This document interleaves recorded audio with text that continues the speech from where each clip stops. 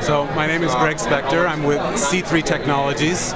We're a Swedish-based company. We're a spin-out of the aerospace division of Saab.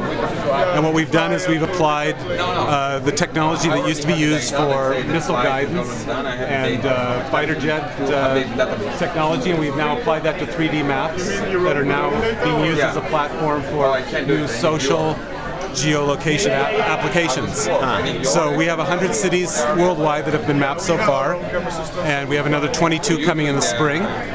And we're announcing a software developers kit today, so you have all the tools you need for developing those both desktop and mobile apps. No, not Jerusalem, all over the country. It's quite interesting. I mean, this has got to be a great thing for a helicopter pilot. Absolutely, why not?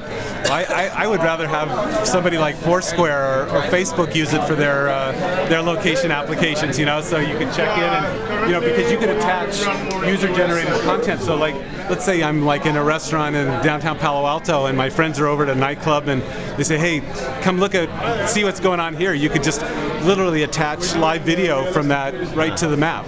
And then your friends could walk over and they see, oh, that building, I understand where we are. The scene's more realistic than over there. Interesting. Thanks. Sure, my pleasure. Thanks for coming by.